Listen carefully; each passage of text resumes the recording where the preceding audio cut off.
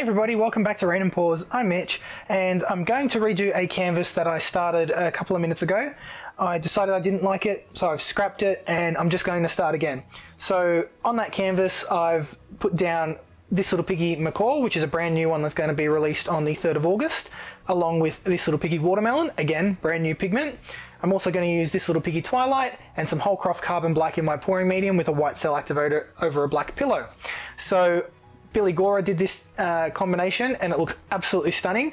I've just done a smaller one to make sure that I'm happy with how everything is working, and I am. So let's redo this big one and hope I can get a better result. So let's go down to the table and we'll see what we can do. Not redoing this pour again.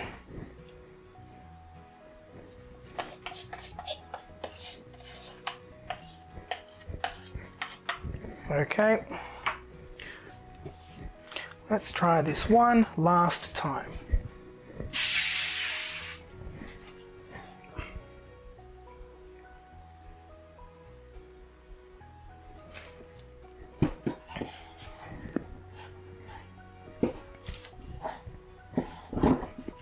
And I will put just another little blob of paint in the middle,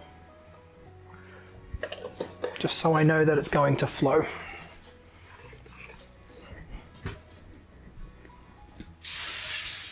Okay, here we go, last chance, because after this I have no more Macaw left.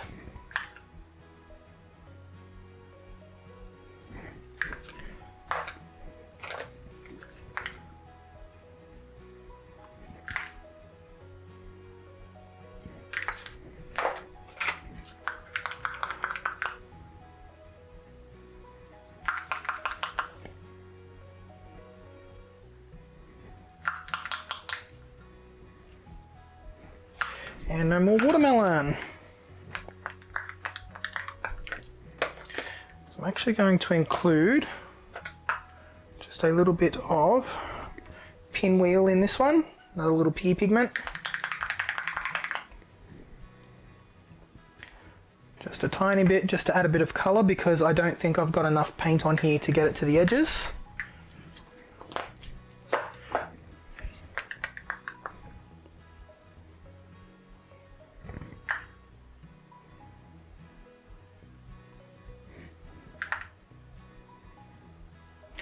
Okay, now my aim this time is to get that hairdryer right down on it and just blow these out. I think I hesitated last time and that's what screwed me up.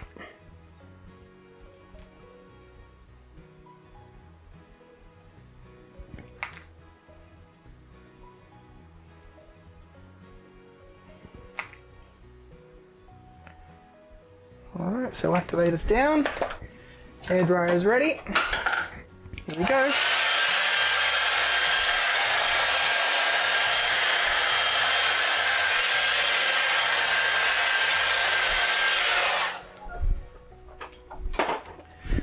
Alright, let's have a look.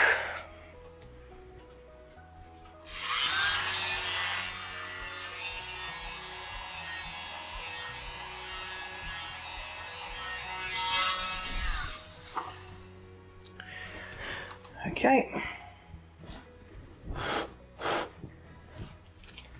Hopefully those cells will develop as we spin. Get a lot of that paint off.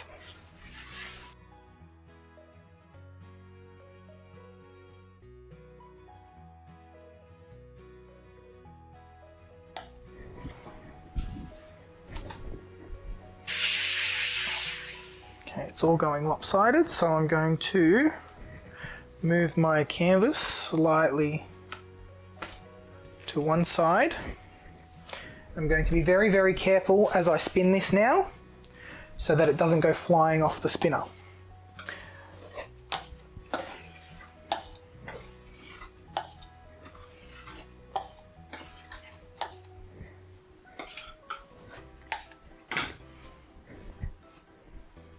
So what this will do is it will send all the paint flying to the opposite end, so hopefully it will cover this edge where there's not much colour at the moment.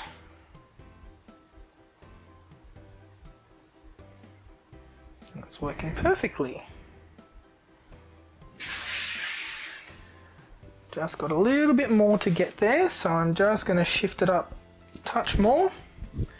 And now I have to be really, really careful because it is very off center.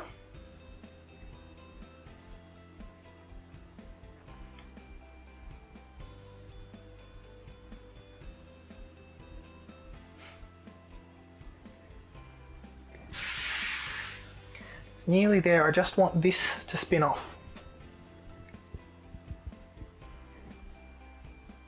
Question is there enough paint on there for that to move all the way to the edge? It looks like there is. It's getting there very, very slowly. Make sure nothing's going to come flying off at me.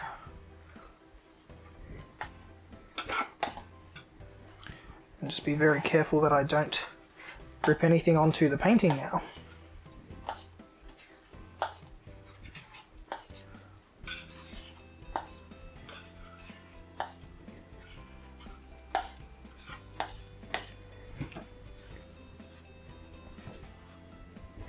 Little bit more. Okay, that is probably enough. Now let me check the center. Not going to push that. Okay, and then from here I'm going to push this back to the middle. Scrape up all this extra paint.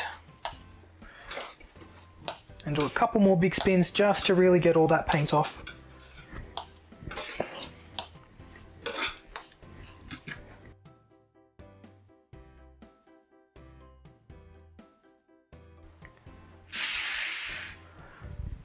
And that is much, much better. So that goes to show even us professionals have trouble sometimes and we're not happy with the work we're doing. So don't be afraid to scrape your paints. It's just paint. You can buy more. I know it's costly, but for the sake of your peace of mind and your happiness, you've got to be happy with the work that you put out as well. So in this case, I wasn't happy with the final product, so I scraped it 3 times. I've never had to do that with a painting, but you know, sometimes it happens. So let's go down for some details. Let's put it up here.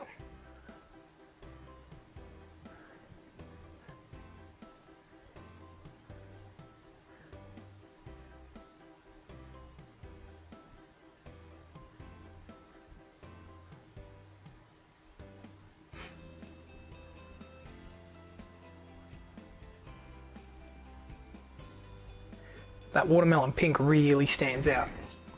Wonder if you can see the blue to gold color shift. So let me tilt back up to a top-down view. So this way we should be able to see the gold or green color, and this side we should be able to see the blue.